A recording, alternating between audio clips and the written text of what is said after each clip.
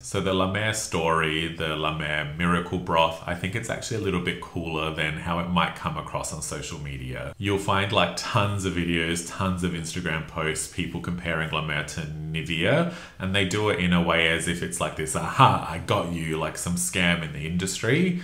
But La Mer as a brand and La Mer's processing is actually quite unique, and there's definitely more to it. I think the oversimplification of this dupe message doesn't really help anybody. Now, I don't want to sit here and suggest that La Mer is this must-have product, must-have brand. It's just, I think I want to talk about what they offer in a bit more of a reasonable way, and then you can decide for yourself whether it's something you want to explore. I've had eczema since I was little, so finding products that have helped me manage that has actually been a challenge. And La Mer is one of the products that worked really well for me. So I think if you actually look around online and you do watch like YouTube videos from creators that have more like inflammatory conditions, you'll probably find that the feedback has always been really great for La Mer. And I think I've even seen some Reddit posts where, again, people with eczema and those types of conditions also have had a lot of success. Of course, this is all anecdotal, but sometimes that's the best way to find out what's actually around and what's working. And of course, this brand has been around for decades, so if it actually did nothing for nobody, I don't know that it would still be around after all these years. They do ultimately have a very loyal client base. And it's for this reason that I feel a little bit protective of La Mer, which I know is a little bit goofy. You know, they're a luxury brand, their prices are ridiculous, they don't need me to defend them, but it's just sometimes I think, you know, brands are actually putting an effort into creating something unique, and then that effort gets evaporated by social media influencers that aren't really giving them a fair shot. So a lot of the reason people compare La Mer to Nivea cream is because there are some overlapping ingredients. These are ultimately moisturizers, and I have nothing against Nivea. I think it's a great cream. If it helps you with dryness, dehydration, that's great. It's just I think the scope of what they're targeting is quite different. And so with that said, if you are using La Mer or Nivea specifically just for dryness or for dehydration, it's probably true that you won't see very much difference in skin effect. And La Mer actually does include like a bunch of plant extracts and stuff, so it's also probably true that the risk of irritation is higher. But like with anything, skincare is quite personal, so an extract that could be quite soothing and calming for somebody could be irritating for somebody else. It's not a blanket rule, and I would say that La Mer very much leans into this story of inflammation without saying it directly, and that is their target and their focus. So if you don't have skin issues related to inflammation, I'm not sure that you'll see very much effect or impact from La Mer product. Having said that, their ingredient claims do stem into discoloration and hyperpigmentation too, so I guess I'm speaking about this more so from my personal use, my experience. So with that little bit of context out of the way, and again, I just want to stress I'm not suggesting La Mer is a must-have, it's just a consideration. But let's get into the story of Miracle Broth. Although a little bit of a funny name, Miracle Broth is a proprietary ferment of marine botanicals and precious sea kelp. There is a bit of a unique, interesting, kind of funny story about the La Mer founder, Dr. Max Huber, who supposedly discovered Miracle Broth from suffering injuries on his own skin. By all accounts, and there were a few articles out there from like The Cut and Elle discussing Dr. Max Huber, apparently he was quite a lively and interesting personality, to the point that he would literally eat La Mer cream. To be honest, like to me, a lot of the great people of the world, whether it be like Steve Jobs or even Brandon from Deciem, they were eccentric personalities. They sort of saw their products in a way that a visionary does. So this kind of quirky backstory doesn't detract from La Mer for me. It actually gives it a whimsical kind of backstory, and I appreciate it. You know, if you have a founder that loves their product that much, I'm all for it. Estee Lauder eventually went on to purchase the brand, but it's said that they still follow his process to this day, and apparently they went to a lot of effort to ensure they were able to follow his exact process. Some of the articles I've seen suggest that they tried to kind of cut corners a little bit by reducing some of his steps, but they weren't able to get the same results out of the Miracle Broth. So I don't know how accurate that is, but you know, supposedly the actual process is very consistent. Giant sea kelp in the Miracle Broth is harvested off Broth from Vancouver Island, and it's combined with calcium, magnesium, potassium, iron, lecithin, vitamin C, E, and B12, along with oils of citrus, eucalyptus, wheat germ, alfalfa, and sunflower. This cocktail of ingredients goes through a biofermentation process that lasts between 3 and 4 months. And the result is what becomes Miracle Broth. Now, I'm just mentioning all of this mainly because Miracle Broth is a proprietary process for La Mer. So yes, you might see the same sea kelp ferment or the same sea kelp type ingredient in other products, but those brands aren't using La Mer's process. So whether that makes a difference or not, I'm not sure.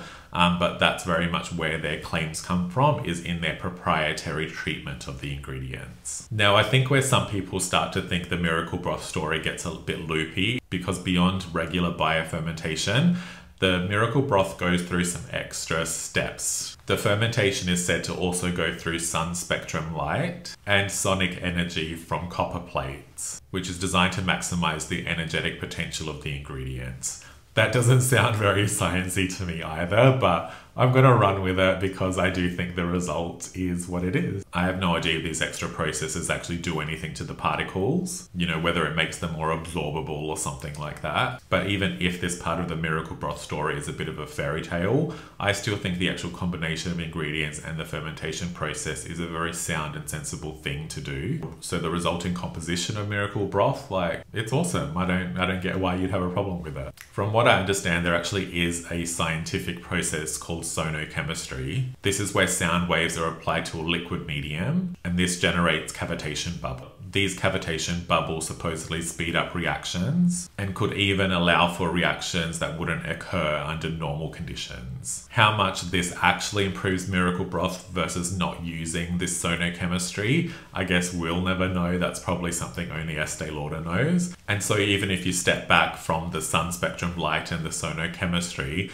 algae as an ingredient has become kind of a defining skincare ingredient for repair and defense. Plus, we all know that fermentation now is widely used to increase the benefits of most ingredients. You'll probably notice that most people that actually speak about La Mer versus other brands, they tend to focus on the supplementary ingredients like petrolatum and all of those like moisturizing ingredients and what that overlap is. But it's actually the way La Mer uses the algae, the way it's processed, that is the point of difference. So you can't discuss La Mer by ignoring the Miracle Broth, like that is the entire point. As I alluded to at the start, La Mer focuses a lot on chronic inflammation and ultimately how that may lead to premature aging. So I think there's a term in the skincare industry called inflammaging. Miracle Broth is said to essentially form like a cocoon on the skin and create an environment where the skin is nourished by the nutrients in Miracle Broth to optimize skin repair. The thing with cosmetic ingredients and cosmetic brands is that La Mer is actually only allowed to say so much. At some point, if they go too far down the line of inflammation, or even if they use the word inflammation, they're actually entering drug territory, and they're blocked from doing so just from marketing rules. In many ways, they are kind of forced to hide the action of Miracle Broth. So even if it is going in there and actually helping diffuse inflammation in the skin, they're not allowed to say it. They wouldn't even publicly disclose this information or these studies because it could cause them issues with the FDA. So I'm just mentioning that because I think a lot of people target cosmetic brands for not being able to prove their claims with as much evidence as they would like to see, but they're just simply not allowed. So at some point you have to take it on faith that what the brands do and what the brands say, how long they've been around for, the anecdotal evidence, all of that has to count for something, and you just have to take it on faith. Maybe Miracle Broth is just a story, but maybe it's not, and the only way you'll know how it works for you is if you try it. Now, with all of that said, I'm not trying to justify La Mer's price points. They are obviously super high, probably for no good reason. At the end of the day, they are a luxury brand and their price points are set to appear as if they're a luxury brand. I'm sure this Miracle Broth process isn't so costly that each, bottle of La Mer needs to be hundreds of dollars. My point here is just to say that Miracle Broth is not nothing. A luxury brand will have a story, it will create an illusion. Part of that pricing is to make it seem like it's more functional or more abundant in like specialness than like regular drugstore brands. I don't want to come across like I'm saying that's true. I think La Mer's prices are crazy.